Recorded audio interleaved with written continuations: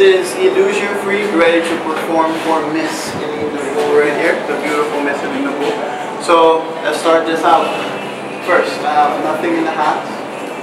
If you can literally grab some air, you can just produce something out of nothing. Just like that, you can just keep producing that. So you have this now.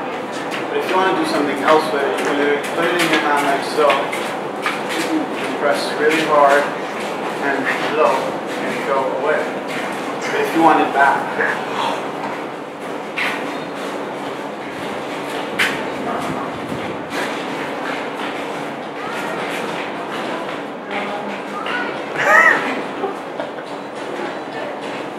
and that's how you do it now. Okay. But let's do the card trick.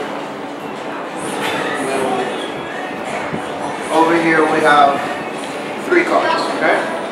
1, 2, 3. The first card will represent the cameraman, and he is the ace of hearts, alright? Wait, hold up, show again.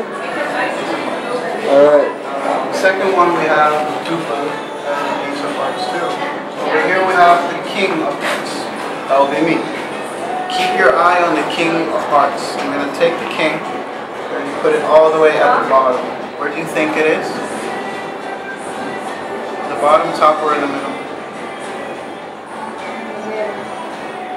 Good. I'm going to take it back, put it right there. Where do you think it is now?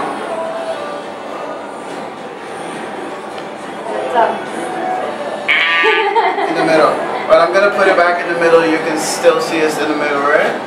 Just going to put it back, and we're going to look for the 2 aces. There's the ace at the bottom, ace on top, but in the middle we have the king, right? But that's also an ace. Where do you think the king is now? I don't know. It's at the bottom, but actually I was lying, because actually I don't have 1, I have 2. Well, technically I was holding 3 all along. But do you remember we had 2 aces, right? We have an ace here, ace there, and the final ace right over there. But actually the message that I wanted to give you is that an ace, take it, hold it, a king. And we're going to use them 2 to make a message for you. The ace represents you, the king represents the R. And you are beautiful because you're the queen. Nice. You can check that out. So follow me, Quincy Boy, Ellusion Freak, and be ready.